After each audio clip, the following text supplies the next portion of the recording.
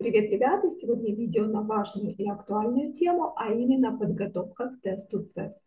Знаю, что многие из вас готовятся к этому тесту, и в последние полгода было большое количество запросов именно на подготовку к тесту ЦЕС.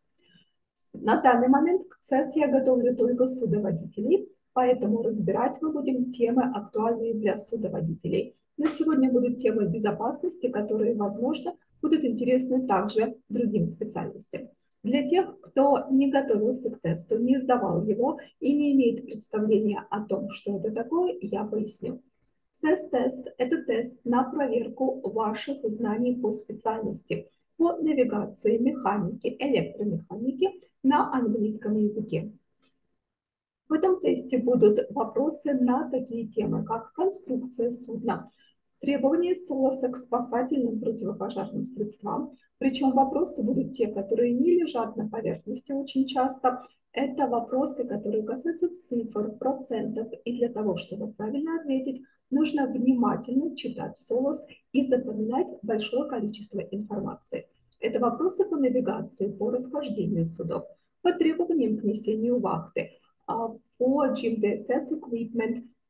Конечно же, вопросы касательно колрега, вернее, вам будут давать ситуации, в которых вы будете выбирать правильный ответ, исходя из правил колрега. И вопросы по конвенциям SOLAS, MARPOL, STCW, ISM. Также, в зависимости от типа вашего судна, будут вопросы касательно конкретно этого судна. Например, если мы говорим о танкерах, то будут вопросы по системе инертных газов, по химическим свойствам того груза, который вы перевозите. Если мы говорим о контейнеровозах, то будут вопросы по креплению груза, по названию частей, которые у нас есть. Сегодня я предлагаю поговорить на достаточно простые темы по требованиям SOLAS к спасательным средствам, а именно какие вопросы в тесте могут попадаться и что мы должны запомнить касательно спасательных средств. Например, если мы говорим о спасательных кругах, то часто попадаются вопросы по количеству спасательных кругов, по диаметру, весу, вопросы по тому, чем оснащены спасательные круги. Если мы говорим о спасательных шлюпках, то это маркировка, проверки, оборудование в шлюпках и так далее. Ну что, давайте начнем. So, when we talk about lifebuoy, for us it is important to remember the size of lifebuoy. The outer diameter will be not more than 800 millimeters, inner diameter not less than 400 millimeters. When we talk about mass of lifebuoy is not less than 2.5 kilograms and 4 kilograms if it is fitted with a smoke signal and self-igniting lights. Lifebuoy is fitted with lights. The number of lights is half of the total number. Smoke signals, one from each side. So it means we have two, one from starboard side and one from port side. Lifeline, one from each side. Again, two lifebuoys are fitted with the lifelines.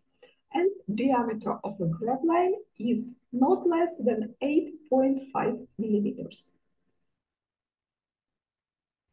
When we talk about self-igniting lights, it is necessary to know for how long, for what period of time, the lights will burn continuously after being activated. And the correct answer will be 2 hours. The number of lifebuoys depend on lengths of the vessel from 8 to 14 numbers.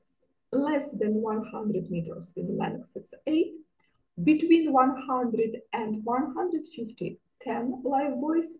150, 200, 12, and 200 meters and more, 14 lifebuoys. There is a question about stowage of lifeboat. There is a question about stowage of lifeboat. And lifeboat should be stowed in such way that 2 crew members could prepare it for embarkation and launching in less than 5 minutes. So 2 crew members must be able to prepare it in less than 5 minutes. Also, we have questions about launching of lifeboats. With what interval shall we launch lifeboats? If we talk about launching to water with people and maneuvering, it will be every 3 months for the lifeboat launched with David and every 6 months for the free-fall lifeboat. We remember some numbers about requirements to the life raft. For example, hydrostatic release. This is equipment which will automatically disconnect life raft from the ship. Will work on the depth of water of 3.55 meters. This is according to SOLAS. In tests, you will, I think, find this number 3 or 3.5. And also we have questions about number of equipment and provision in the lifeboat. For example, very often about hand flares, parachute rocket, and smoke signals. We remember that we have 6 hand flares, 4 rocket parachute flares, and 2 smoke signals. 6, 4, 2. Also, you have a question about life jacket, about buoyancy of a life jacket and how would it be decreased after submersion in fresh water for 24 hours. So if you are in water, how much, to what number will buoyancy of a life jacket be decreased? Как вы видите, точечные вопросы про цифры, которые, возможно, не всегда пригодятся вам в жизни, но которые важны для теста. К слову сказать, очень много тем действительно понадобится вам для работы, особенно если мы говорим о кадетах. Есть много полезных тем, которые важно изучить. И мы переходим к вопросам, к примерам вопросов. Итак, what is the minimum inner diameter of a live buoy? Minimum, not less than 400 millimeters. When must you wear breathing apparatus? When entering a space suspected to be deficient in oxygen, when cleaning holes after a grain cargo, when required to go underwater, when sprays painting or grid blasting.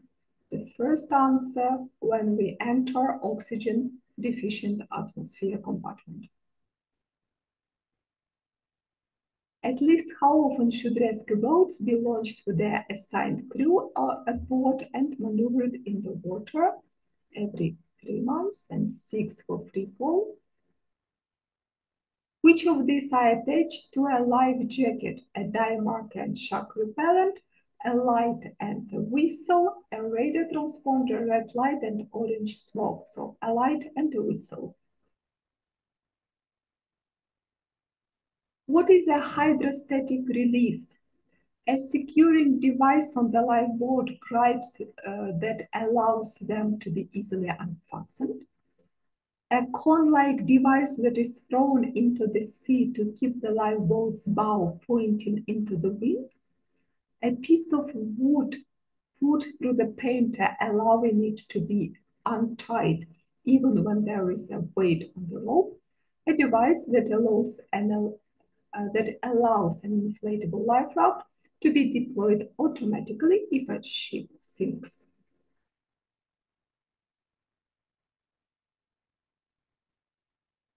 Which of the following does not need to be done after a fire drill?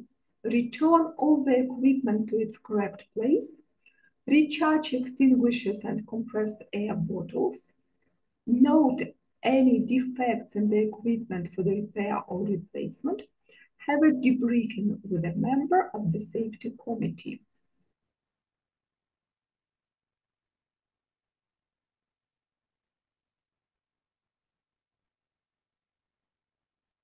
If you are in the water at a temperature 10 degrees, wearing only shorts, approximately how long would you be able to survive? About 1 hour.